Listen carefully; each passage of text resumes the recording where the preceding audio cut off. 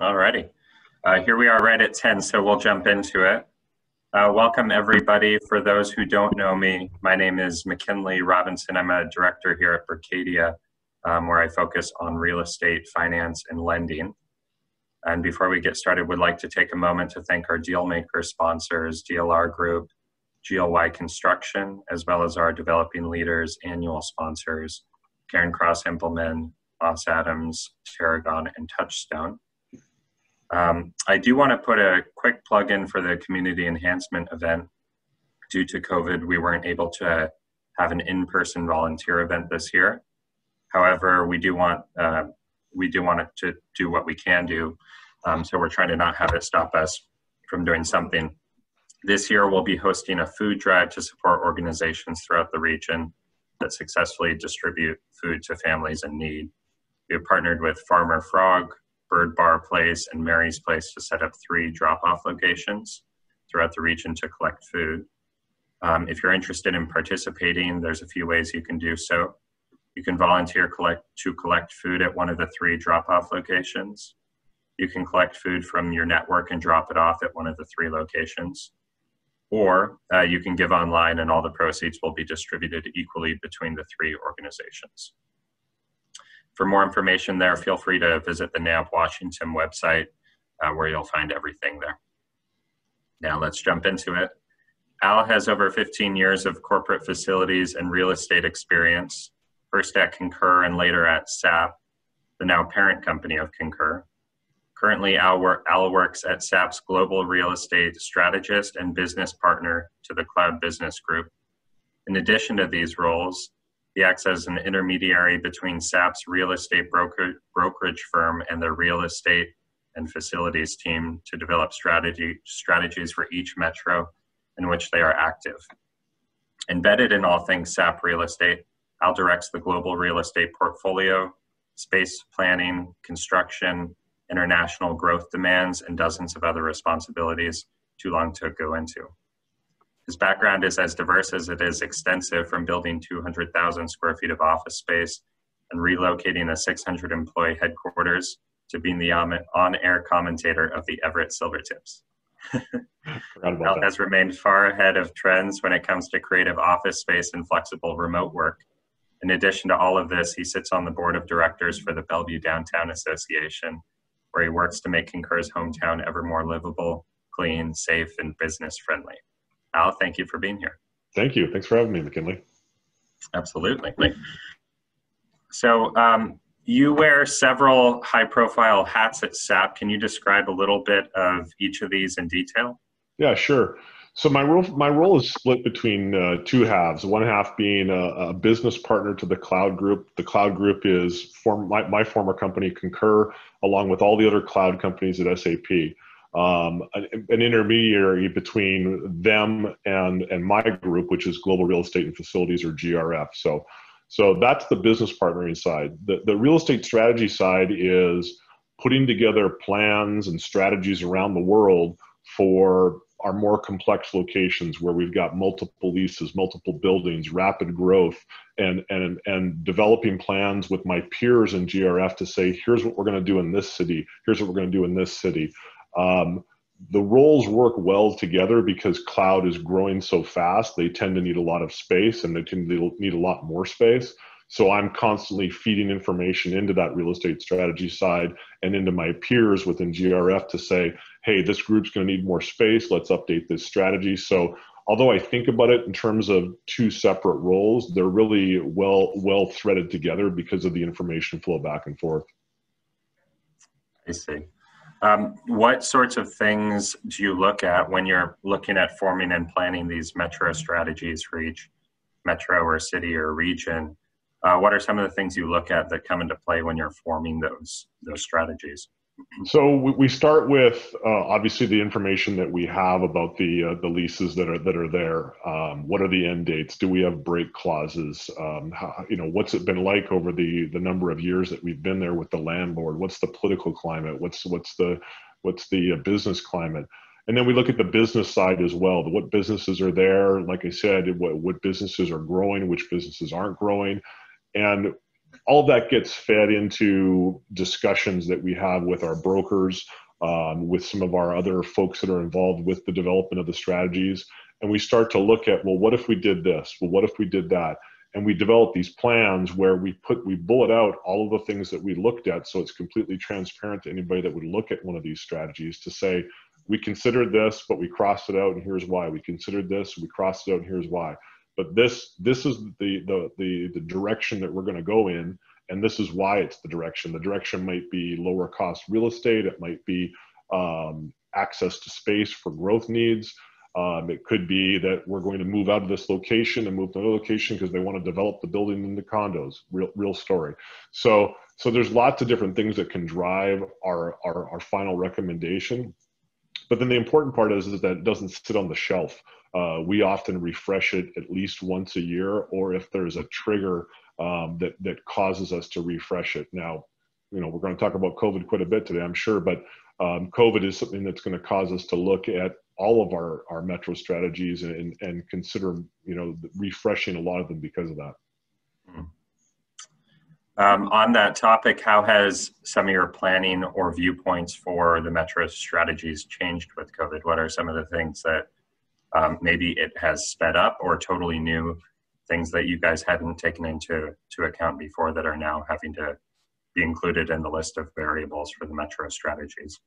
Well, as we all get invites for events like this, and we listen to brokers and read papers, I think we're all trying to understand what that crystal ball is telling us for 2021 and beyond as it relates to real estate markets around the world. So what are we considering now? We're considering, is there going to be a dip in the real estate market in the next 12 to 24 months? And if we think that there is going to be a dip, how big will that dip be? Will it be bigger in cities that were already kind of at the bottom of the real estate cycle pre-COVID, or is it going to apply evenly to all locations, whether you're talking about San Francisco, Seattle, or Birmingham, Alabama? Mm-hmm. So that's one of the things we're looking at, is that, do we think there's going to be a dip in the market? And if we do believe there's going to be a dip in the market, then the next thing is that, well, what locations do we have where leases are coming due? And in those locations where leases are coming due, we're going to say, hey, we've got a lease coming due in Q4 of 2021. We're going to start negotiating with the landlord in Q1 or Q2. Let's only do a 1-year renewal there because we think there's going to be a significant dip in the market. Now, the landlord may not want to do that, and we have to consider relocating if that's the case. But that's what we're starting to look at as it relates to COVID, is COVID going to cause a dip in the market that we want to take advantage of?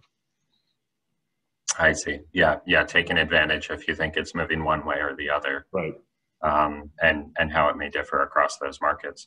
Do you think it'll impact all markets equally, or do you think the Birminghams and the Boise's will react differently from San Francisco and Seattle? I think markets that were strong before will stay stronger. I think they'll be more resilient, meaning mm-hmm. they'll still have dips. It may not be as big of a dip, and it could take longer to see that dip. But everybody's going to be affected. It's just a matter of how much. And like I said, there's no magic Excel formula that we use. We just plug in all the information that we have about a particular city, and we have discussions around it with our brokers and come up to some sort of common agreement that, yeah, we do expect to see a dip, and we expect to see a dip by X%, and we think it'll happen by this date.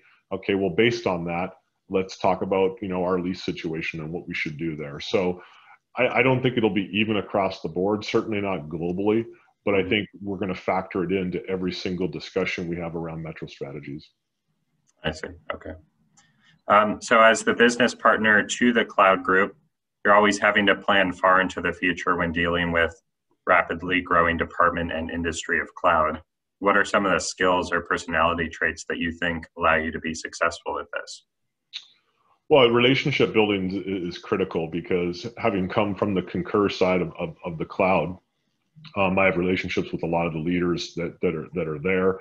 Some have gone and new ones have come in, so I've had to develop new relationships. So not just maintaining relationships, but developing new ones. I think building trust is another one as well. In an ideal world, I would ask all of the cloud businesses within SAP to consider me part of their organization, part of their business unit, and invite me to their all hands calls or their quarterly reviews or that sort of thing, because then I can glean information about what they're planning. It's not always the case, and that's always what I'm working towards, but sometimes it's just one-to-one conversations via Zoom, via phone call, or hopefully via face-to-face in the future, where I can get some of that inside information about what their business is doing, what they're thinking about, what's working, what's not working, that obviously downstream will have an impact on real estate. Yeah, okay, I understand. Are they constantly feeding into you kind of updates on where they see either just general headcount and planning going, or the employees are complaining about this component of facilities, or hear that other colleagues at different companies have this component and they'd like that and that sort of thing, and then do you bring that up and try to roll that into the overall plan and work with them directly? Yeah, so that's the way it's supposed to work, is that they would come to me for business decisions that are going to impact real estate, but oftentimes they don't know. So it's probably 80% of the time me reaching out to them, asking them what's going on with their business, telling them, giving them a dashboard of information about utilization in certain cities around the world. And sometimes there's some emotional discussion around that, because you say, hey, in this city, your people are only coming in 30% of the time. And they say, no, that's not true. They're coming in full time. Like, we've got data here, so those are some difficult conversations sometimes, because that will lead to discussions about less space in the office.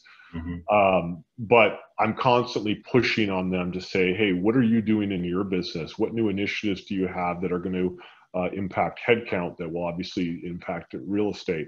And that they'll, sometimes they'll beat around the bush a little bit because they can't share it completely. Or if that trust has been built, they'll say, hey, you can't say anything, but here's what we're going to do. It's going to happen in next quarter. I oftentimes won't share a lot of that beyond that conversation, but in the conversations we have about that particular location with my peers in global real estate, where we're talking about a lease extension or a lease renewal, I might say, let's hold on that. And not give a reason, but knowing what the reason is. So I don't get a chance to build that trust if I don't hold that information back that they consider sensitive. I see. Have you noticed? So you came from Concur to SAP when Concur was acquired by SAP. Have you noticed more flexibility or negotiating power with the larger SAP name behind you than Concur? I'm sure that all companies would like as much flexibility as possible with leases, so that they can expand and contract and relocate. Do you feel that you have a sense of opportunity because of that, so that you can kind of effectively do that? Or is it still always a negotiation and always just as difficult to shorten leases and line all these things up for a big metro? Well, I definitely think that I get a stronger sense from landlords that they want SAP on the placard in the building as far as tenants go. But having said that, as good as it looks for them to have SAP on their balance sheet as a tenant, it's always a negotiation. It's a negotiation to put a sign up on the building. It's a negotiation not to have a security deposit. So I think we carry a little more weight now to either get those things in the case of signs or not do those things in the case of security deposits. But that doesn't mean that we avoid them altogether or that we get a sign every single time. So it's still always a negotiation. But yeah, you're right. The SAP name does carry a little more weight in the negotiations. Okay. Well, that's good. I'm sure that helps with that, because lining up all of those sounds very challenging and difficult. Yes, it does. So one of your roles also involves integrating new companies that are acquired by SAP or SAP. And I've heard from business leaders of the importance of integrating culture, where you're looking at acquiring a company and pretty early on up front, I think people start looking at how is their culture, how does it compare to ours? Are we going to be able to effectively integrate, or are we going to lose the talent, which is ultimately, I think, what most acquisitions are going after. Right. How do you look at that from a workplace standpoint along with culture? Are you looking at how the facilities differ, how their general kind of workspace and office needs differ, and working with cultural integration with that? Yeah, I think the most recent one having been Qualtrics. What we do is we start looking at numbers first. How many locations do they have? How many people do they have? Where what's their portfolio look like? Where do they have locations that we have locations? And in a perfect world, and not even a perfect world, but in a black and white world, you would just say, well, they've got a location in Seattle and we've got a location in Seattle. Let's just move them into our space. Mm-hmm. But it takes a little bit more than that, because there are certain situations where they have more space than we do, or more open space, and we want to move SAP into their location. Or they've got a space, but there's a 12-year tail left on the lease term, and with no break clause, there's not much we can do there. So we have to dig into the nuts and bolts a little bit to understand the numbers behind it. But then, as you pointed out with the culture, we know we have an impact on that, and so we want to understand what the culture is, and that often results in face-to-face meetings with the acquired company at their headquarters. We get a sense for what their culture is like. We get to see their office space and what they're used to working in, and that way we can start to understand when, after the deal closes, when they want to expand a location and they want to put ping pong tables out or basketball hoops up, or have a beer, for whatever it is. We understand where that's coming from, and the last thing we want to do is snuff that out. We want to integrate it. We want to learn from them, and maybe even take some things from their culture and apply them to ours. But the last thing we want to do is just snuff it out and say, you're doing it SAP's way. That's the end of the discussion. So we're very careful about it. I think we want them to understand what we're trying to do and what our culture is like. And we did buy them, but we also bought them because of their success that they're having, and we don't want to ruin that success by just stuffing them into an SAP office and say, do it this way. So I would say a very predictable, somewhat speedy urging of them to do some things, but not a demand. I see. Okay. Have you noticed that when you're looking at whether it's an acquisition or just an overall metro and timing leases, do you feel a sense of more flexibility or relief in stronger markets like Seattle and Bellevue, where if you wanted to sublease office space, it's relatively easy and there's generally appetite there, whereas some markets, the office market isn't quite as tight? Yeah, certainly. I think it's two things. It's, when we're looking at those portfolios, where do they have office space that maybe has a short tail left on the term, that we know we have space to integrate them. Those are easy. Let the lease run out, move them in. They're 3 blocks away. But it's when they're in Seattle and we're in Bellevue, it's not as easy just to say close the Seattle office and move them to Bellevue, because the impact of that. So even though they can be in the same general area, sometimes it's not as easy just to integrate because of that distance between those two locations. And the other thing is that oftentimes they have office space in locations that SAP doesn't, which is always surprising to me, because when you look at the 400 plus locations around the world, I feel like we have offices everywhere. But those of you that watch the news closely may have seen that SAP made an announcement to acquire a company called Emersys this morning.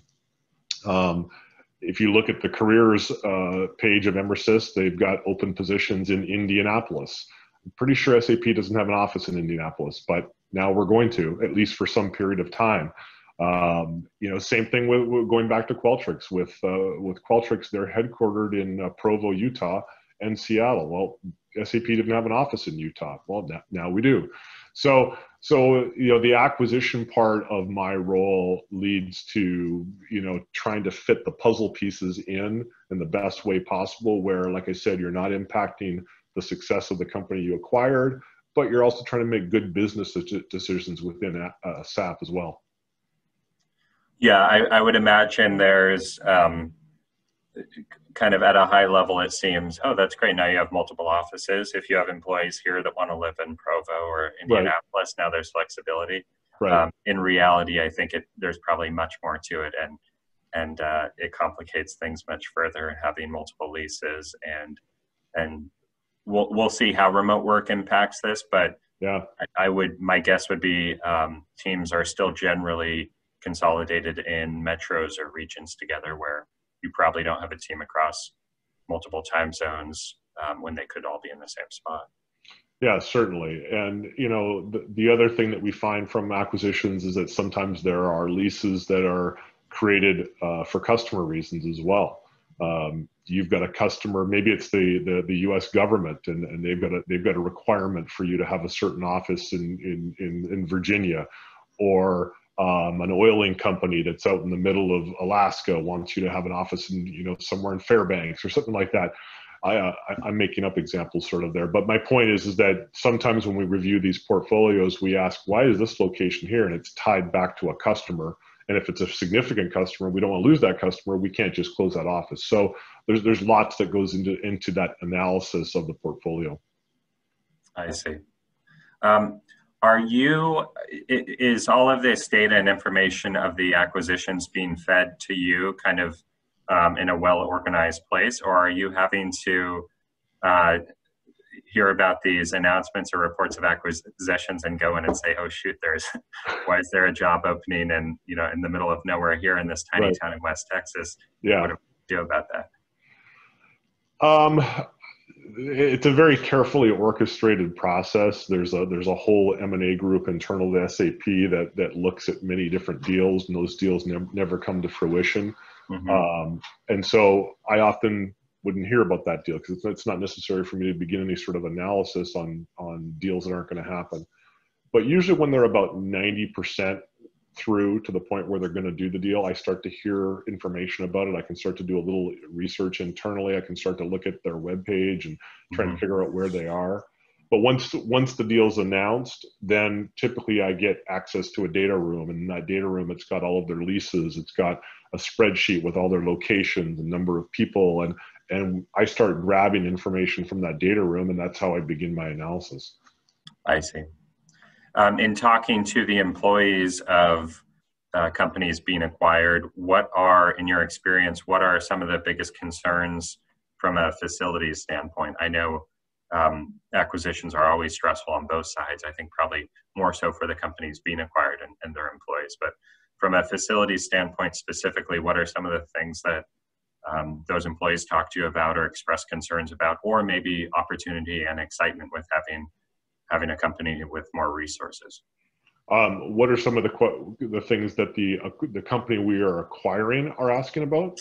Yeah, what are some of the things that those employees say, hey, we really like this component of our workspace, or I'm not sure if they told you, this is how we do things on Friday, but this flexibility has really worked well for the team, or whatever the case may be. Well, I can speak to that question from both the acquired company side as well as the SAP side, because having come from Concur, I was the person on that side asking those questions about what was going to happen with SAP. So I think from the acquired company standpoint, yeah, they're excited about a company like SAP that has a fairly significant CapEx budget to build up some great office spaces. Oftentimes, when you acquire a company that's 100 to 500 employees, they're a little more scrappy. They're putting desks together on the weekend with nuts and bolts, and so that can be part of their culture. So you have to be careful with that. But I think they look forward to maybe some consistency around office design and office spaces and that sort of thing. I think they're concerned about losing their culture. I was concerned about that. So every single time I go into one of these discussions, I always put myself back into those Concur shoes on that first day I met with SAP people to really be sensitive to, oh, here comes the big beast to take over our space. And we want to, we want to be careful with that. So I try and straddle both sides of the fence and say, what are they concerned about? And let me address that. And then what are we, SAP, concerned about? And let me discuss that as well. But I think that the office space is probably a big one from a facility standpoint. I think from a real estate standpoint, the concern is, and maybe the facilities one as well, the concern is process. Listen, when you join a company of SAP size, you've got to understand there's processes for processes. It's just part of being a big company. Having said that, we're very patient with the acquired company to say, here's what our process is, here's what you have to do, here's why we do it, and we help them understand it. And we have conversations many times about how to follow that process. I think it can be frustrating from the acquired company standpoint because they're used to, needing a monitor and going down to the local Costco and just buying it and expensing it. Well, that's not how it works at SAP. So I think that what that leads to is discussions around, hey, you're slowing us down. And so we have to work hard to say, we don't want to slow you down, but this is the process we want you to follow. Let me help you learn the process so that we don't slow you down. I see. Sorry, that was a long answer. No, that all makes perfect sense. And I can imagine those conversations on both sides, trying to communicate the value to them that, there are a number of resources behind you. It's a slow moving ship, so be patient with us, but trust us when we say we'll work to integrate you in well and keep you happy with the facilities. Yeah, that's right. So internally, you guys have a real estate brokerage firm. Can you describe or explain a little bit the role of the real estate brokerage firm itself, and then your role as an intermediary between that and real estate and facilities? Yeah, sure. So so we have a real estate group internally. It's a small group, but we interface with a real estate brokerage firm externally. Colliers is our global real estate firm right now, and the way we interface with them is that we give them access to some information, but not all information, because some of it is just too sensitive to give. For instance, they would love to have access to all of our growth information, growth numbers, but there's also some locations where it's not growth. Maybe it goes down, and that becomes very sensitive. If I say, hey, in this city, the headcount's going to be cut in half. Well, if that information got out, that'd be bad. So, we give them as much information as we can. We sometimes parse it out in little bits, and they'll work on a strategy for Seattle, and we'll say, hey, here's all the growth information for Seattle and Bellevue, because we know this location's growing, and they'll help us build that strategy.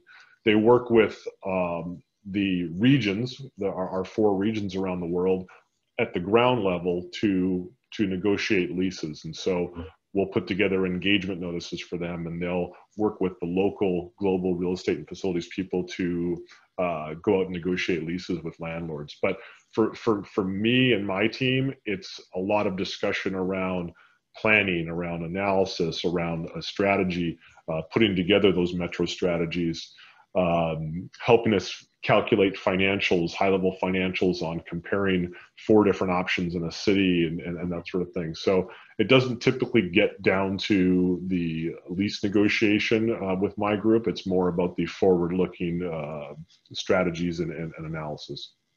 I see. What are you mentioned there's 4 major regions. What are those regions?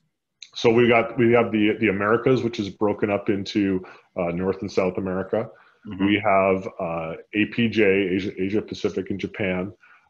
We've got EMEA, and then the 4th one is we actually have a DAC, a German region as well, just because that's where SAP is headquartered, and there's lots of different nuances that happen there. I see. Okay. I would imagine there's a push and pull with Colliers, and having them, maybe you reach out and say, hey, we're considering this market for this reason, or want to analyze this. Are they kind of acting as internal consultants throughout that whole time, both receiving what you say is, go get us 5 great options that meet our needs in Indianapolis, because we're going to, consolidate and expand there. Or they'll just come back to you and say, hey, we ran an analysis on this. We know you're in the market now.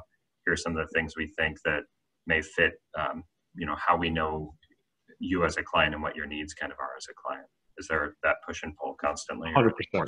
100%. So we all know that there's a real estate cycle that most cities around the world follow, where it's hot or not hot. And the question always is that where is that city in the cycle, and when is it going to be more favorable to the tenant versus more favorable to the landlord? We don't have our fingers on every single city and where those markets are, and we expect Colliers to. Mm-hmm. So when we have quarterly business reviews, we'll often talk about some of those locations where it's starting to trend towards the tenants. They'll share with us key information about real estate deals that are happening that could affect some of our space. So there's probably, I would say 30% proactive activity happening on the Collier side, and 70% is us telling them what we're doing and what we need, and them responding to it. I see. Okay. That's a good relationship to have, where it goes both ways like that. Yeah, for sure. Yeah. Do you think you lead or follow the office wants of the employees? In other words, do you think you convert to a more flexible office and then lead the employees to understand and appreciate that? Or by the time the space is chosen, designed, and built out, employees are already wanting to work in that type of environment? Well, I'll give you my personal philosophy. And I don't know that that's different than SAP's, but my personal philosophy is, if you have 100 desks in an office and you have 100 employees there and all 100 of them come in 5 days a week, it's tough to do any sort of flex working because every single person comes in Monday through Friday. It's not reality in most locations. So what we're constantly doing is looking at utilization and trying to understand, is that the utilization for October 1st, 2020? And is it going to stay that way? Or do we see it changing in the coming year? Do we see it changing in the coming years? And change could be our current situation with working from home and how that's going to look post-COVID. It could be growth numbers from the business. If they're not growing, they're not going to need any more space, but maybe they're also going to have some attrition. So I think it's a little bit of both, but I think it's more so we want to make sure that we're providing the space that the employees need and based on how they're using it. Because an employee might say, well, I need a dedicated desk, but I'm going to work from home 4 days a week. Yeah, correct. Well, that's not really what I mean by need. What I mean by need is I want to provide you a desk for that 1 day a week you're in, and then make sure you're supported from home. That's what I believe you need. And so we're always looking at that utilization, and then as a business partner, I'm working back with the business leaders to say, we're going to make this tweak based on this information that we see. And we're still here to support you, but this is what we see, and we think that this tweak will be beneficial for these reasons. It could be cost savings, but it also could be new furniture that supports that flexible kind of working that employee that's coming in 1 day a week needs. Okay, that makes sense. Are we going to see people move out from these big cities and work from home, or move to slower, more affordable areas? Some of these, call it third tier cities or smaller cities?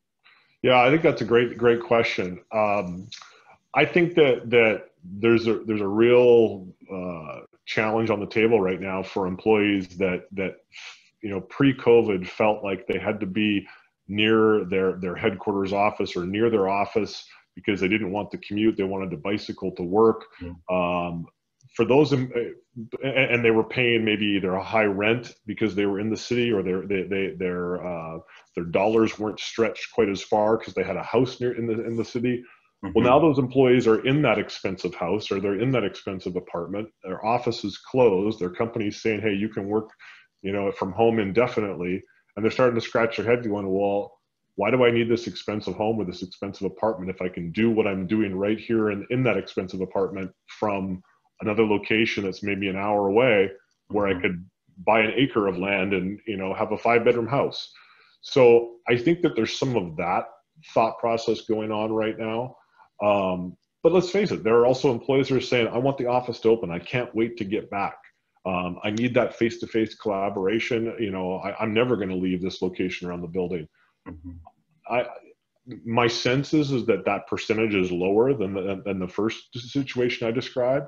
But what we're trying to just figure out is, what does that look like in every location? And we're doing surveys with our employees, and we're saying, how is it working for you working from home right now? And we get an idea of how it's working. And if you had the opportunity to stay working from home after the office opens, would you?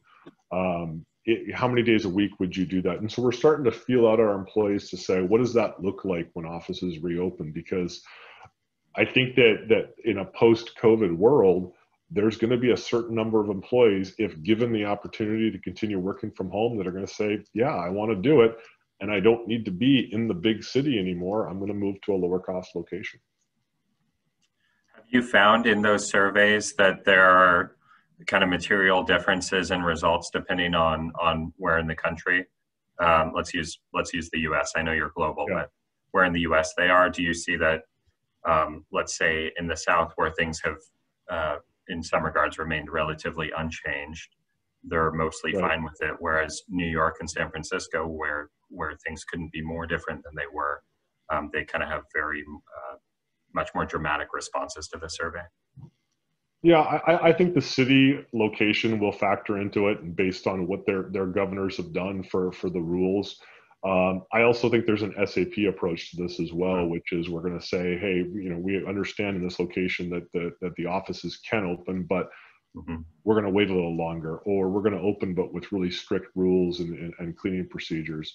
I think the bigger thing is the employees themselves and what options they're given.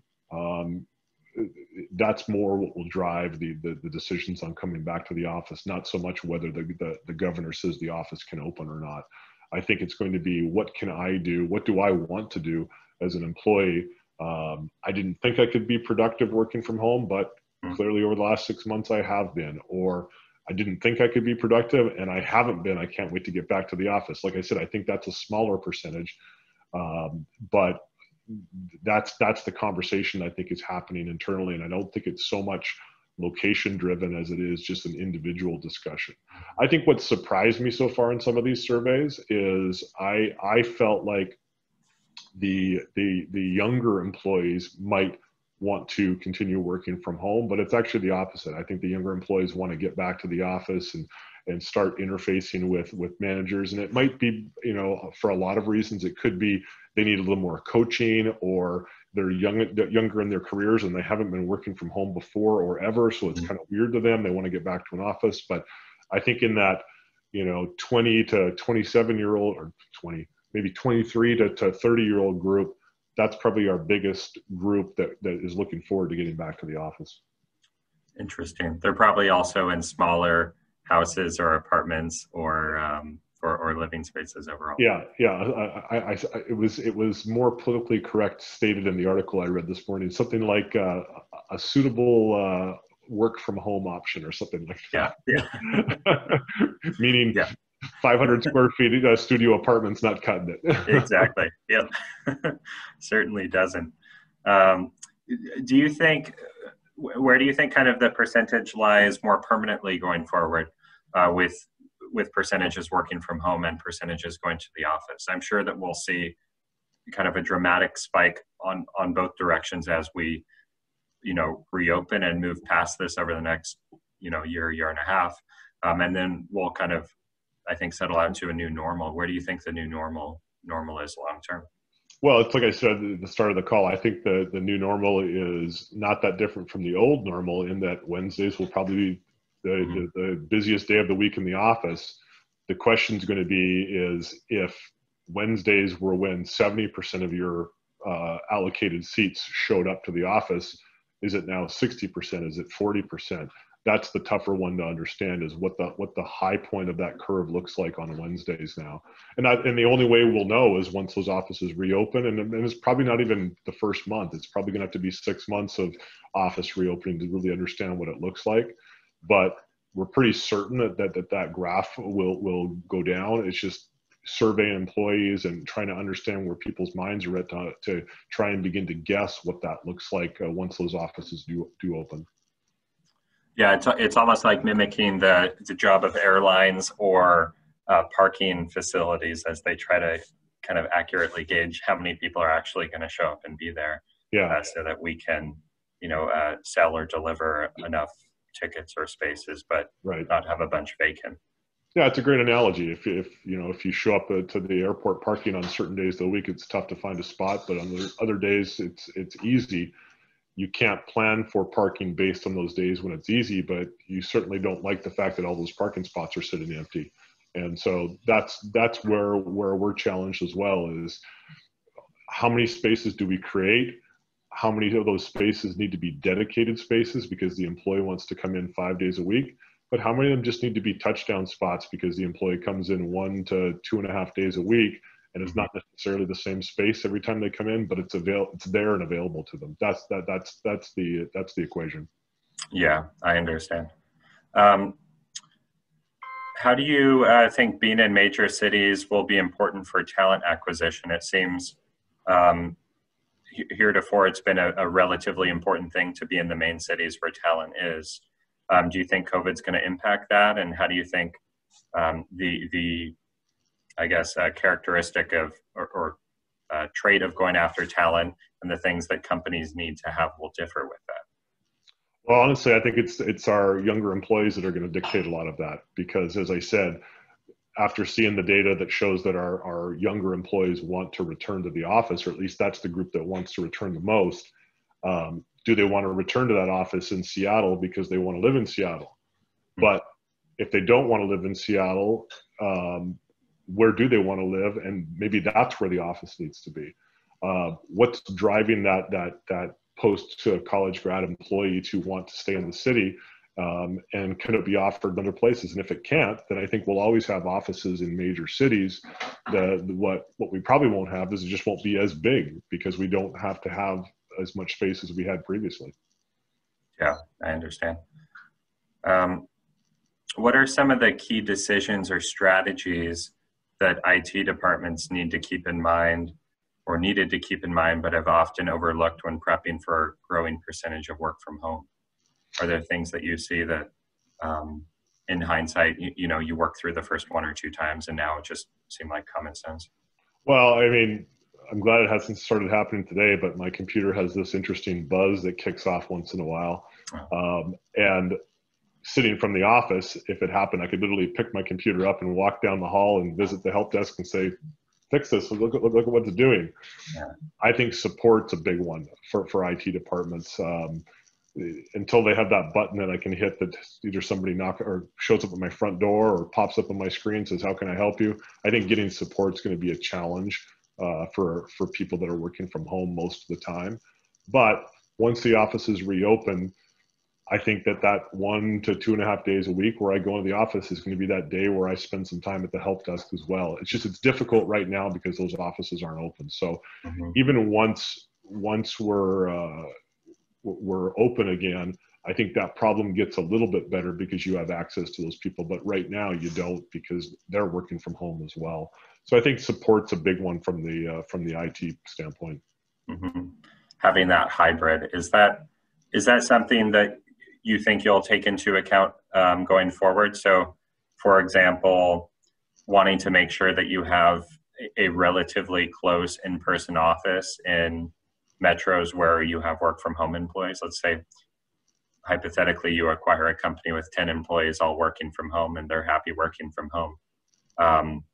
Would there be some sort of need to have some central office there so that you can, have a place to travel in and out of and have a place for them to come to for that sort of thing? Well, I think in the example of acquiring a company where all of the employees are working from home, it would be easy for us in that scenario. It would be continue working from home. Here are the locations where your employees are working from home where we have offices, and they're certainly welcome to come use those offices. I think if there were some of those employees that were working from home where we didn't have an office, we wouldn't necessarily just open an office for them because they're successful working from home right now. But we would also listen to what their asks and needs are. If they're, hey, we wanted an office, but the company couldn't afford it, and there's only 8 of us here, we would probably do some sort of a WeWork or Regis solution for them, again, to support what their needs are. I see. What's been the largest change in how we work over the last 5 years, and what do you think the biggest change will be in the next 5 years?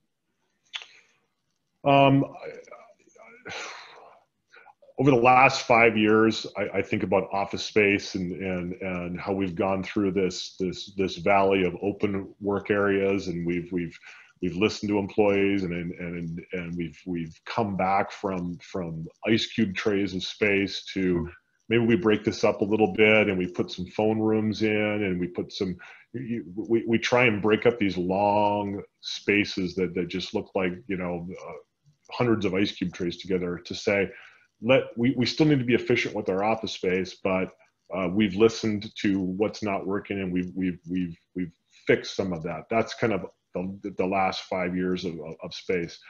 I think the next 5 years, because of this global event that we're going through right now, collaboration is going to change considerably.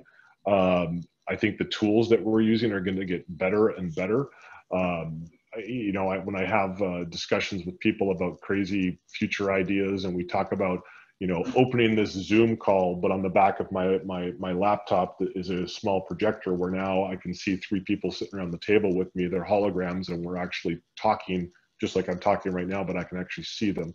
I think we're probably going to get close to that in the next 5 years. I think that commuting is going to change considerably, in that just more and more people are going to look for ways to get to an office if they're going to an office that doesn't involve their car. You know, if you could step outside your front door and step on a train to get to the office, you would. Not all of us can do that based on where we live, but maybe the connection between bikes and Ubers and buses and trains will get us closer. So I think the commuting to the office is a big one as well. Do you think we could see kind of a big change with that, with commuting? That, for example, let's say a company in Bellevue, 20% of their employees commute from Snohomish County and are stuck in traffic for 60 to 90 minutes every morning at 7, right, when traffic is worse. Do you think that, I always thought, hey, it makes a whole lot more sense to work from home from 7 to 10 and then drive in at 10. I think many companies were probably hesitant to get on board with that idea, but perhaps we could see maybe a dramatic shift with traffic if more companies are okay with that. 100%. I think that's the part of working from home that we're not talking a lot about, which is when we say, hey, I want to work from home 1 to 2.5 days a week, but I want to go into the office the other 1 to 2.5 days. Well, when I go in, I don't want to go in at 7 and I don't want to come home at 5. I want to go in at 10 and I want to be back home at 2:30, so I can avoid that morning rush or that afternoon rush that some people just can't avoid. If I can start my day on a Zoom call like this and get a bunch of meetings done and then drive into the office, have all my face-to-face conversations or visit the help desk, and then come back at 2:30 and finish my day, then that's going to make a better life for me, and I'm going to be a happier employee. And if we've been doing it successfully for 6 months, why wouldn't my manager allow for that? So I think that's going to be a big change as well, is when people go to the office, in addition to how many days a week it is.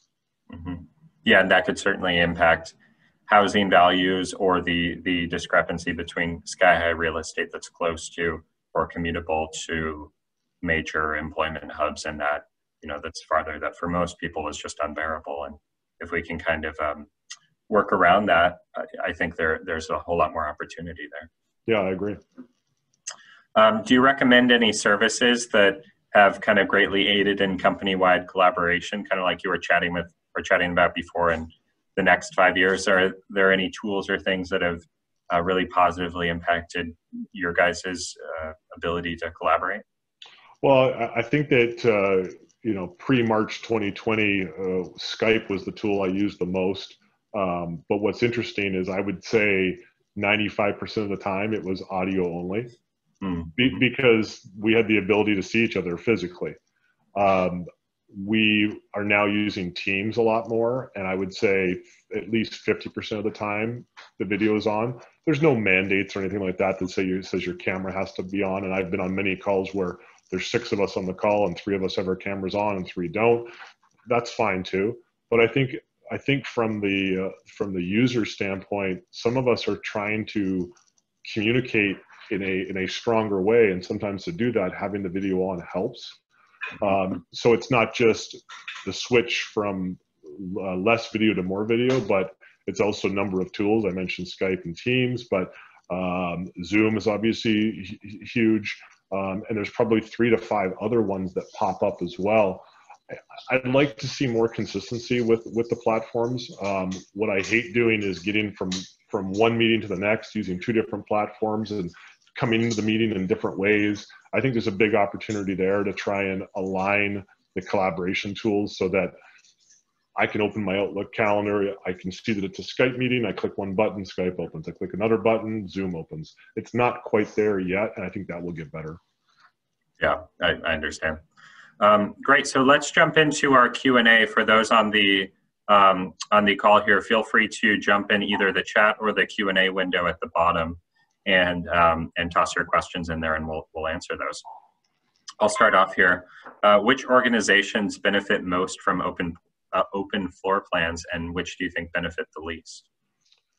Organizationally, well, I think the tech companies are the ones that have pushed it from day one. I think that comes from an innovation and collaboration standpoint, the ability to quickly see if McKinley's here and go over and chat with him and talk about a problem I'm having or a solution we're working on together. So I think that's the obvious answer from an open floor standpoint. But I think that it doesn't work well for those that are more individual and heads down. I think from an organizational standpoint, the attorneys are one of the groups we have the hardest time with that kind of a floor plan. Having said that, they do sit in open areas, but we get creative with where we put them. You know, maybe they're at a dead end of a floor where, you know, you have to physically want to go down there to go speak to one of the attorneys. I know they'd all rather be in individual offices because they are heads down and they're on calls all the time. So that's probably the group or an organization, a law firm that probably benefits the least from that kind of space. And obviously, like I said, tech firms benefiting the most. I see. Transitioning from COVID to politics, how much do you study political climate during your strategy planning? Specifically, I'm curious about your opinions on real estate markets in Bellevue and the East Side versus Seattle. Were there specific political factors that attracted you to Bellevue? You mean there's something going on in Seattle from a politics standpoint? I haven't heard. I got to get caught up. We hear. So let me take that in two parts, globally and then with Seattle and Bellevue. Globally, we look at it on all of our strategy sessions, but it's probably more of a black and white or yes or no, thumbs up or thumbs down situation. So is it bad or is it maybe it's red, yellow, green? There are certain places around the world where it's pretty challenging right now from a business climate standpoint, from a politics standpoint, that we might steer away from renewing a lease in or steer away from planning a new office location there. So it absolutely factors in to the global real estate planning. I think as it relates to what's going on with Seattle and Bellevue, initially I wasn't surprised at what Amazon did and is doing, but I've also had somebody nudge me and say, you know, it's going to become a regional thing, right? It's not just going to be a Seattle thing. It'll be a regional thing where this tax will apply to anybody in the region. I guess my follow-up question to that is, does that kill the Seattle Bellevue tech industry and does it go somewhere else? Not day one, not year one, but over a period of time. You know, I just saw another announcement about Boeing making a decision, you know, this morning. So this stuff doesn't happen overnight. In fact, it might even happen well past political terms that people that initiate them have, but there's definitely a lasting effect. And I'd hate to look back 20 years from now and say, I remember when the Seattle Bellevue area was a tech hub, and now, you know, Seattle is not dead, but it's dead from a tech standpoint, and Bellevue's not too far behind. I hope that's not the case, but Amazon's clearly sending a message that we're going to try and minimize this tax on our company by putting 25,000 jobs into Bellevue. Mm-hmm. Yeah. Do you have to work on that sort of thing with the overall company? Are they working with you and kind of helping to give you directives on, you know, this climate's a little tough right now here, and so we want to minimize our exposure to that, or we feel kind of overly exposed or at the whims of local fluctuations or politicians in this market? And so if you could, you know, if you could take that into account, or is it going the other way around where you're saying, hey, you know, I'm on the ground here in Seattle and here's the things we're seeing, and kind of shoot that upward to the company overall? Yeah, it's my job to bring that to the attention of those either around me or my boss and say, hey, I'm guessing, you know, from Germany, you haven't seen this thing going on in Seattle. They may have, but I'm guessing they haven't. And so a quick summary of what's going on, what the tax is, what Amazon's doing. And then usually the follow-up question is does it affect us? And it does affect us because Qualtrics has a big office in downtown Seattle, and I'm certain that they will fall within that range as well. We haven't announced any response to it or any actions or anything, but it does impact us, and we are running calculations on that, on what that impact is. I see. Great. Well, if there aren't any further questions, thank you so much, Al. Really appreciate you joining us. This is a very timely conversation to have, and so it's great to hear your insight on this being on the ground. Thank you. Thank you also to our sponsors, our Dealmaker sponsors, DLR Group, GLY Construction, as well as our Developing Leaders annual sponsors, Karen Cross Hempelman, Moss Adams, Tarragon, and Touchstone. The recording of the webinar will be made available on the NAIOP Washington website. And then also wanted to invite everyone to the next virtual event, our current and prospective member mixer on October 13th, as well as our next breakfast, Mass Timber, Current Trends and Future Use on October 21st. We hope to see you there. Thank you for joining us, and everyone have a nice rest of your day. Thanks, McKinley. Great talking.